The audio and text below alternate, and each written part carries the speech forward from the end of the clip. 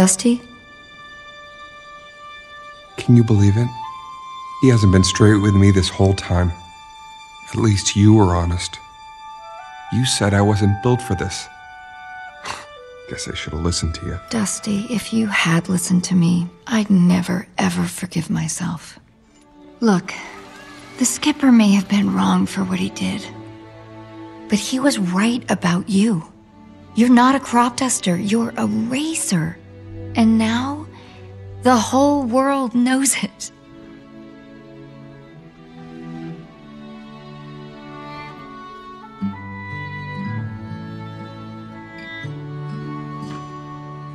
Thanks, Dottie. That means a lot. I've gone as far as I can go. I'm busted up, look at me. Yes, look at you.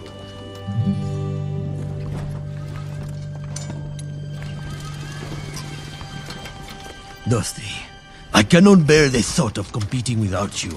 Hey, that's the wing of a T-33 shooting star.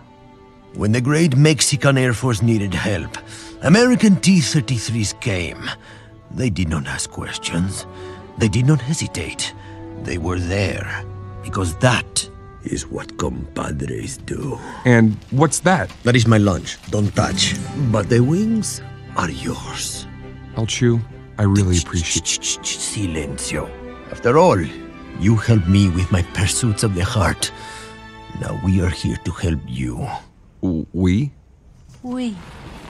Good luck tomorrow, Dusty. I'm so proud to compete with you. You're a good egg, Dusty. Look, here's a sat-nav device, just in case you ever find yourself lost, without a friend to help you through it. Thank you, Bulldog. Here's a flow control valve for you.